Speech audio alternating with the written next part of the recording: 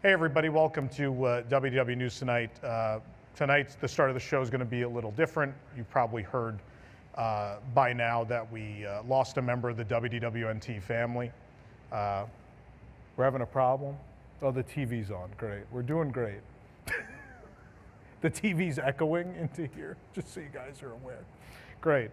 Josh is laughing somewhere right now. It's fine. So we lost a member of the WDWNT family a couple days ago, our good friend Josh from EasyWDW.com. So we want to take a couple minutes here at the top of the show to talk about Josh. Of course, Josh has been on this show 100 times, and it's funny that this is March Madness starting tonight because I think Josh was a big part of. But Josh was a big part of not just our shows, it was a big part of our lives. Myself in particular, Josh and I, do you want to fix that TV now? Is it this TV? Yeah, the only TV on the set. Yeah. We're doing great. live show. Fun of a live show. Right, Josh would be heckling me right now. Yeah, he's like, "Good job. You only been doing this for 6 years." It's not like you guys rehearsed this before. Yeah, yeah. So obviously we lost Josh this week, and Josh was a big part of not only our on-air life, but personal life. Josh and I became really close after I was engaged at one point and then wasn't. And I remember my mother asking, "Are you going to go home now? Like, is there anything for you here?" And I think a big reason why I stayed was Josh. I actually had friends here and friends that shared interests, and we could go do things. And I was like, yeah, things seem like they're going to be all right. I think I'm going to stay here in Florida. So I mean, honestly, if it wasn't for Josh, I don't know that we'd be in this room right now. I don't know that this studio would be here. I don't know that I'd be here. So personally and professionally, I owe a lot of everything to Josh. So it's funny, we brought up the heckling thing. A fun Josh story is, you may remember, I don't remember what episode it was, but a couple months ago, we were doing the monologue, and Nick, playfully, Josh started to heckle Nick. The whole show. On the air.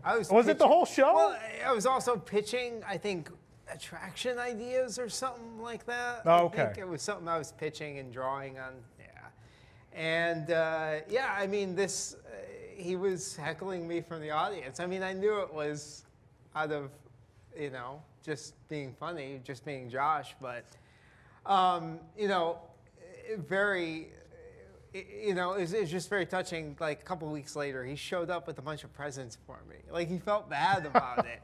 He got me this Star Wars role-playing board game and this Darksaber lamp because he knew I liked Star Wars. I feel like you're underselling it. Like, he bought you. He did. It was a several lot of stuff. $100 in gifts because he fake heckled you on the show and felt bad about it. It was very expensive and a lot of stuff. And I mean, it was weird because I always saw Josh as this guy who just made jokes about things and I took it for what it was. I mean, it's not like I ever took offense to any of that. That was Josh. And but giving me those gifts, that was also Josh. I mean, he was this really sweet guy who was really great to talk to, and I mean, I wish I got as close to him as you did. I mean, I never did.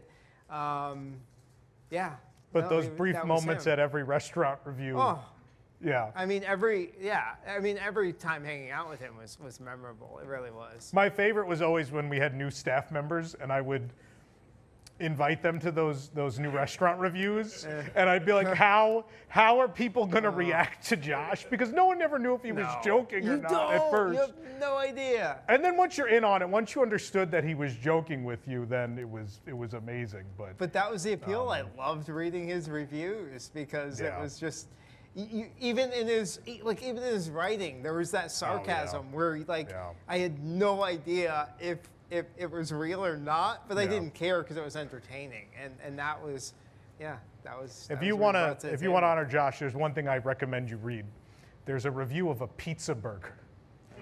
It was at Cosmic Ray's Starlight Cafe. I don't think the thing lasted very long because it was awful. But the review, I've read it like 6 times before. Is my favorite thing. It is really, if you're not familiar with Josh's stuff, go to EasyWDW, check it out. But Josh as a person, beyond, I don't have to tell you how funny he was. It's kind of sacrilegious that this group of people has a comedy show because Josh was funnier than all of us put together. But 10 dragons. the 10th dragon, yeah, Josh the 10th dragon, yeah. But Josh was the most caring, the absolute most selfless person I've ever met. Like literally only cared about other people. Like that was the one thing I could say. And I don't say that just because he's gone. Yeah. Like even before that I would tell people, like absolutely selfless person. All Josh ever wanted was out of the site wasn't money or fame. It was really, he got such joy out of people telling him that he made their trips better. Like that's what Josh was out there for. I mean, we talk about consumer advocacy. I don't think there's ever been anyone, as far as the Disney parks are concerned, that's ever done for consumers what Josh did. I think he really helped thousands and thousands and thousands of people have a better trip. You know, and I will say this, like it doesn't matter what algorithm, you know, app, whatever was out there, no one did a better touring plan than Josh. There was no one with any degree or books or whatever that touched Josh in that department. No one could ever dream to. So, yeah.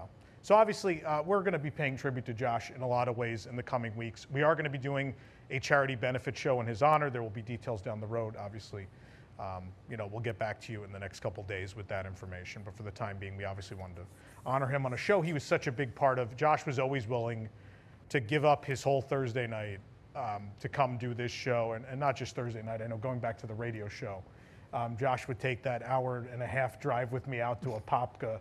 Yeah. And sit there and we'd go through all the Flower and Garden or Food and Wine Festival reviews. And Josh was a great friend, a great part of the show, and we'll miss him. And Josh, wherever you are, I love you deeply, and I'm going to miss you a lot. And I think I speak, obviously, if you saw what everyone said on Twitter and Facebook and beyond, like a lot of people are going to miss Josh. So thank you, Josh. We love you, and we remember you.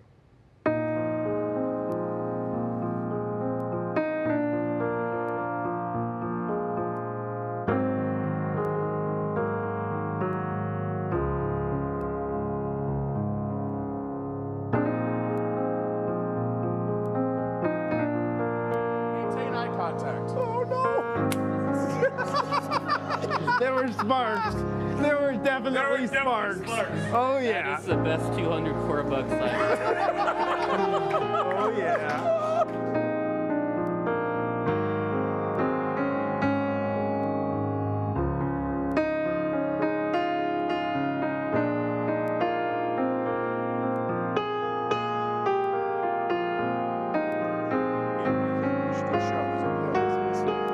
It was a mistake. But you get kicked off of 4 podcasts, and what do? Go to Tom Corliss.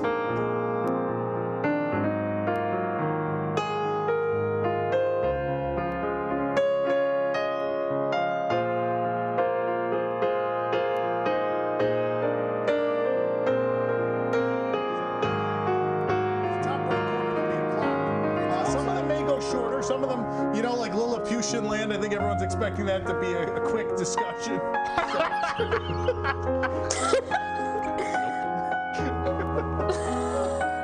What have I got myself into?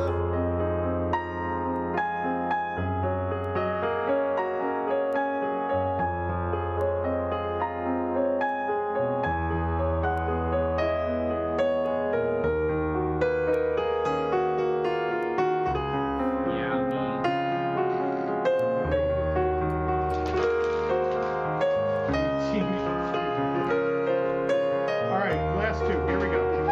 That was way.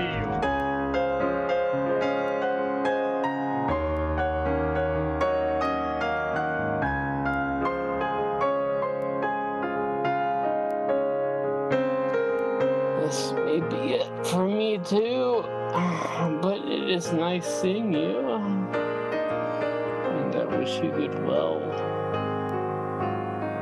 wherever you are, whatever you're doing. Good night and good luck.